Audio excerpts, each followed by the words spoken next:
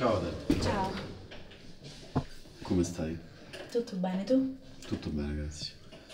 E come mai qui? Non sono passata a prendere la posta, l'hanno inviata qua per sbaglio. Perché ridi?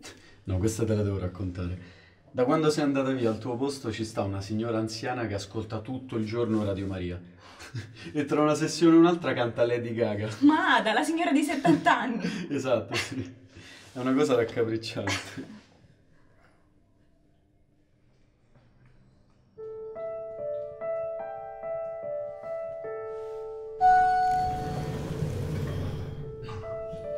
Beh, allora, ciao. Ciao.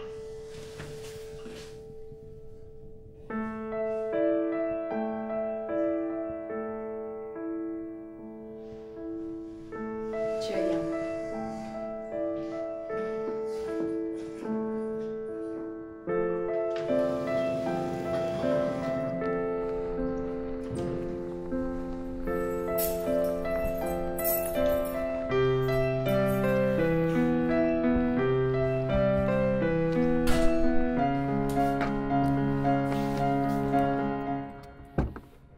Hai 2 nuovi messaggi.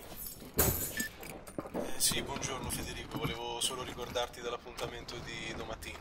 Cerchiamo di essere puntuali. Va bene? A domani. Fede, papà mi ha detto che hai superato l'ultimo esame, bravissimo. Ti ho spedito un regalo per l'occasione. Ancora, ma... Spero ti piaccia. Veglierà su di te per la tesi finale. Ciao amore, un abbraccio.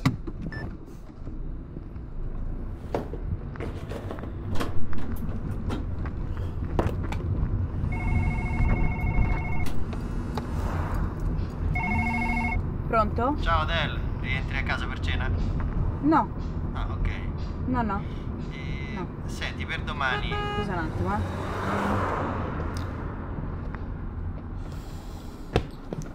Dimmi. Ti dicevo, mi raccomando per domani mattina che arriva quel carico di piante importante, c'è da sistemarle, c'è da essere in forza. Sì, ok, tranquillo. Attiva, ok? Va bene. Buona serata. Grazie. Ciao. Ciao. Ciao. T for Texas, T for Tennessee. That gal that made a wreck out of me. Ole, ole, ole.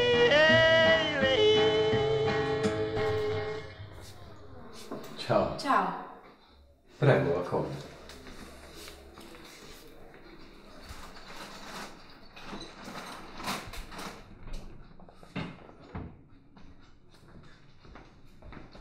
Guarda cosa ti ho portato. Grazie. Spero ti piaccia. Qui ci sono i tovaglioli e... Ah, le mani.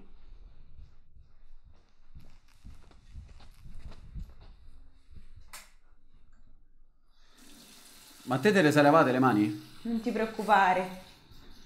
Ah, aspetta che ho dimenticato una cosa, eh. Aspetta un attimo. Aspetta.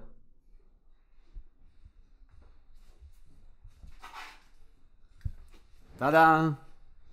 Tu da quando bevi vino bianco? Beh, in realtà è da un po' che ce l'ho lì. E praticamente questo mi fa: ma guarda che mani c'ha, guarda che mani c'ha. Io gli ho guardato le mani e praticamente erano tipo tutte storte, stava così. Sembrava un velociraptor, giuro, faceva così.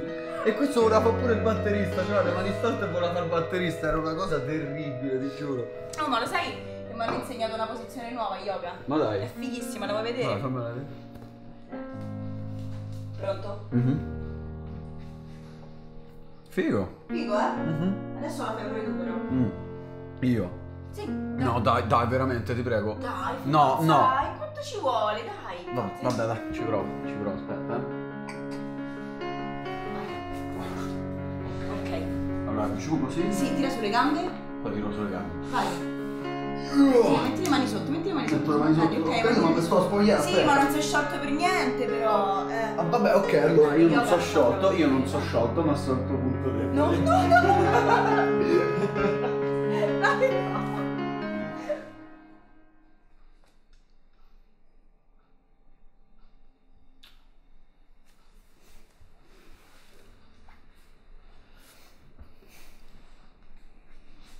Hai programmi per quest'estate? No, non credo. Purtroppo rimarrò qua. Te invece? Di solito sei una che fa molti viaggi. Beh, ci sarebbe l'India. Ah, la famosa India? Sì, per me è sempre stato un viaggio importante. In realtà è un po' che ci penso, è arrivato il momento, credo di sì. Bello. Figo. Beh, sì, è un viaggio spirituale che una volta nella vita vorrei fare. Ci sono tantissimi templi antichi. Pensa che bello fare yoga lì, dove l'hanno fatto i monaci fondatori di un secolo fa. Deve essere molto suggestivo. Cioè, fammi capire, te vorresti fare quelle cose tipo mantra o roba corale, tutti in stile robot, tutti insieme, così, tutti robotizzati? Sì. Bello. Wow. E senti, hai pianificato di andarci da sola o cosa? Beh, in realtà Gianluca già c'è stato, quindi si è offerto di accompagnarmi. Gianluca. E io lo sapevo, cazzo. E io porca troia ne ero convinto. Ma sempre sto Gianluca in mezzo alle palle, vero? Non potevi farne a meno di chiamare sto Gianluca del cazzo, vero? Vabbè, però tranquillo, lui voleva solo essere gentile. Poi tra noi non c'è mai stato niente, te l'ho detto un sacco di volte, non ci potrà mai essere niente. Scusa, ma tu pensi che io sia veramente così stupido? Guarda che io lo so che tra i due, quello che ha più empatia con te è lui. E vaffanculo, io sto aspettando soltanto il momento che succeda qualcosa, sempre che non è già successa. No, scusa, che cosa stai insinuando? Che io non ti abbia mai detto la verità? Ti ho sempre detto tutto e ti ho detto la verità. E poi per favore, cioè, perché devi rovinare questa serata? Va bene, vai, vaffanculo in India, e magari tra un mantra e l'altro quando t'ha scopata me lo vieni a dire, Che fai? Scusa, che stai facendo? Ferma, guardati come al solito scappi, guarda, sei sempre la solita, non sei cambiata per niente. Non hai le palle, cazzo, per affrontare la realtà, vero? Ciao. Adele, ferma, Adele!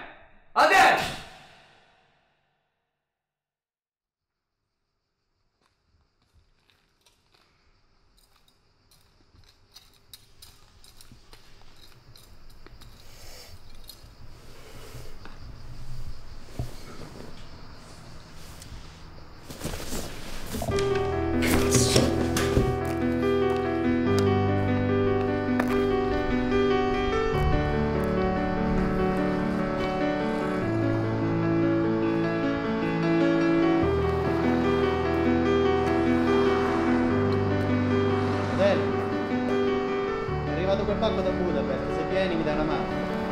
Sì, ok, finisco qui e arrivo.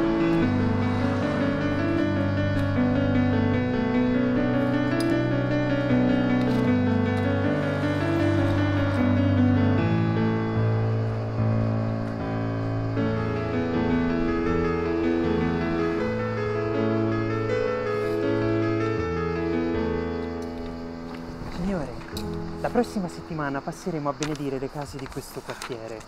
Ce la trovo? Tu lo sai che queste sono tutte stronzate, vero?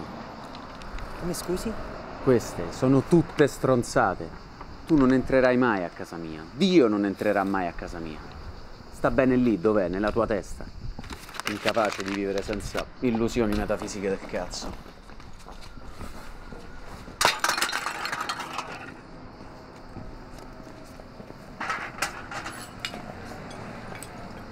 Non è successo niente, Tranquillo. Ehi.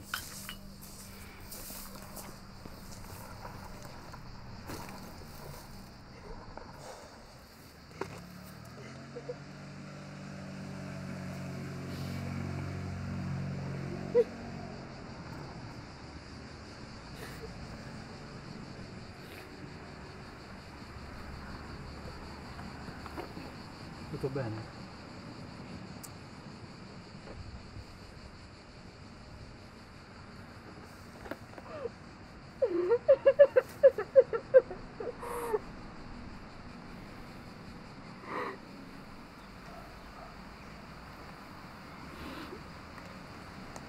Si è rivista con il tuo ex ieri sera, vero?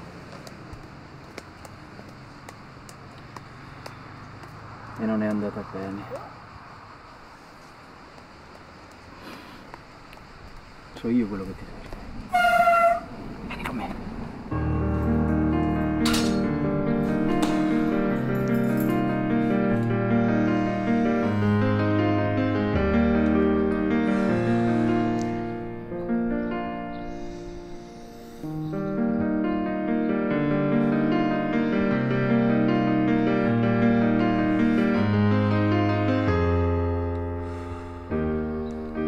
Adesso fa come ti ho insegnato la prima volta, ok?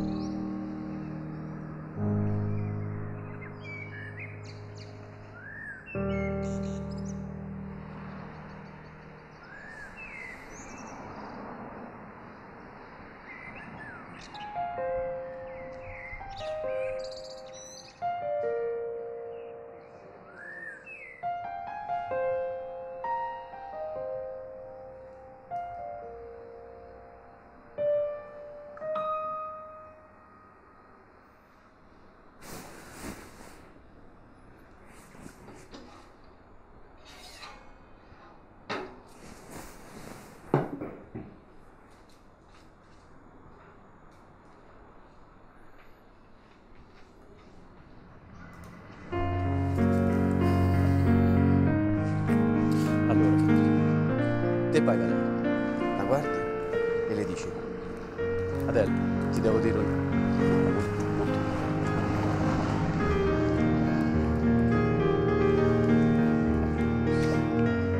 La guardo, le sorrido e le dico: Adele, tesoro, non troppo dolce.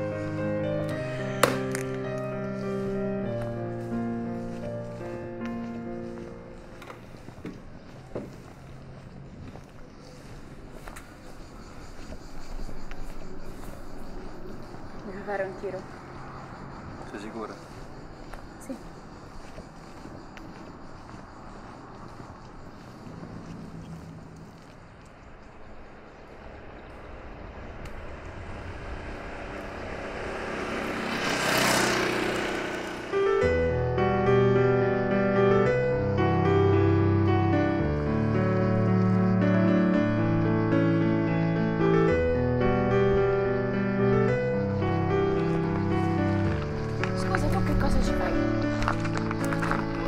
Dove lavoro?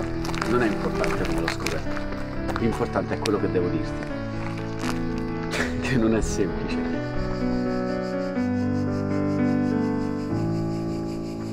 E lui? Tutto bene? Sì, sì. Ah. Quindi lavorate insieme voi? Sì, in realtà l'abbiamo aperto noi questo posto. Quindi capisco anche la posta a casa, il nuovo appartamento. Magari voi vivete anche insieme, vero?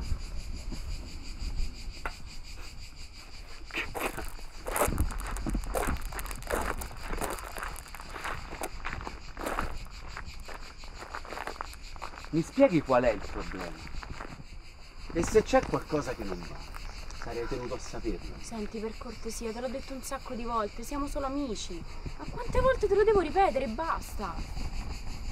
Senti, vieni per favore che ti devo dire una cosa. Senti, devo finire di lavorare, ho già fatto un sacco di casini. Per favore, vieni che ti devo dire una cosa. Hai sentito, no? Ha detto che non vuole venire.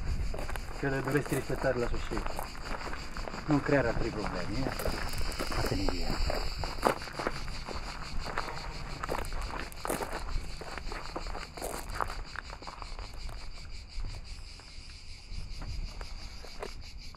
Ci vengo io in India con te.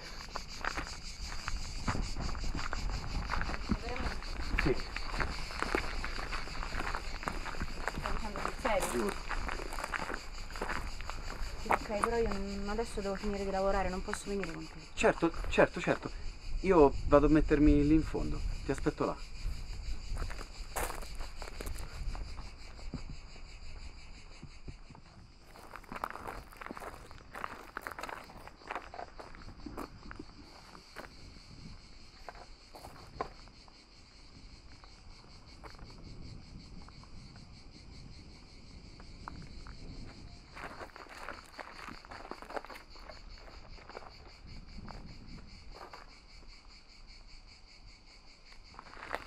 Dai, andiamo. Proprio adesso che ho fatto amicizia con Terriccio. È simpatico in realtà.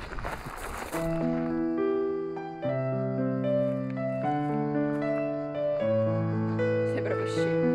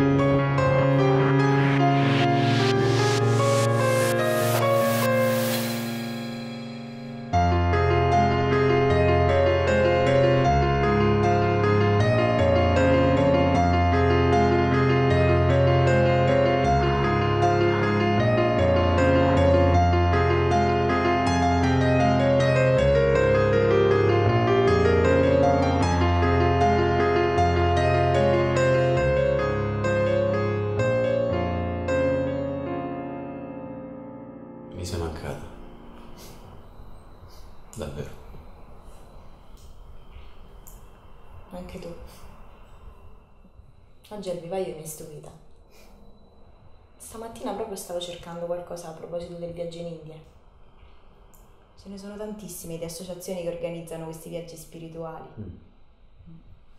Solo che stavo pensando a quale potesse fare al caso mio. Cioè, al caso nostro. E che hai trovato? Un sacco di cose. No, veramente, le tappe sono tantissime. Pensa che addirittura vanno in un villaggio dove si radunano tutti i pellegrini. Perché ogni giorno alle 6, tutti i giorni alle 6, tutta la popolazione va sulle sponde del Gange. Tutti i giorni? Tutti i giorni. Tutta la popolazione?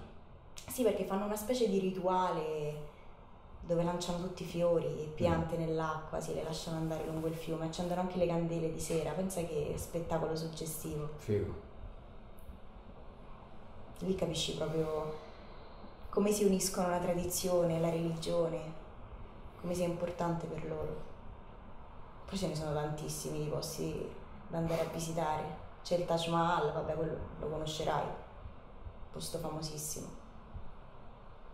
E lì, proprio nello stesso villaggio dove fanno questo rituale, c'è il centro internazionale dello yoga. Penso siano posti proprio da vedere.